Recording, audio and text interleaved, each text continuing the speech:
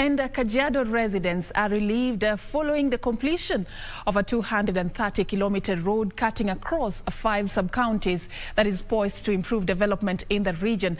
Isara informs us that the road cutting across Isara, Imaroro, Kajiado, Isinya and Kiserian has opened up tourism and seen expansion of shopping centers along the stretch of the road.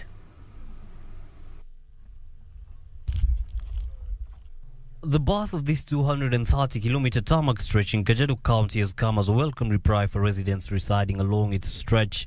The billions worth of tarmac has brought with it significant developments, with several towns coming to life and businesses setting up to reap maximum benefits from the road.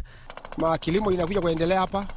Watu wanaanza biashara, wanauza mafuta na magari, wanauza chakula ya shamba. Wanajua hata na sisi wa Masai mbeleni tunategemea kasi ya ng'ombe.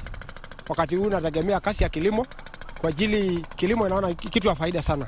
Kulikuwa na shida mingi kwa sababu hii kwanza mahali hapa ilikuwa mura, barabara ilikuwa na mashimo, lakini sasa hizi tunaona at least serikali imekuja kutokoa. Tumepata mafanikio ya usafiri. Watoto wetu wanakuanga mahali tofauti tofauti.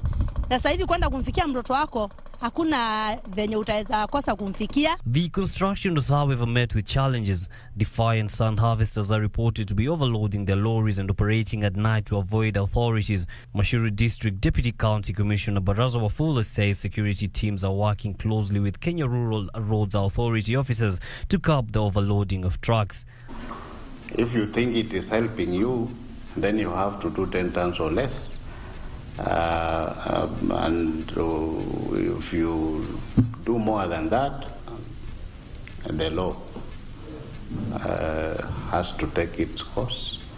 The road that has also been a tourism boost owing to the fact that Kajiado is home to Savo East and Amboseli national parks and several private conservancies is expected to be commissioned by the head of state in the first quarter of this year.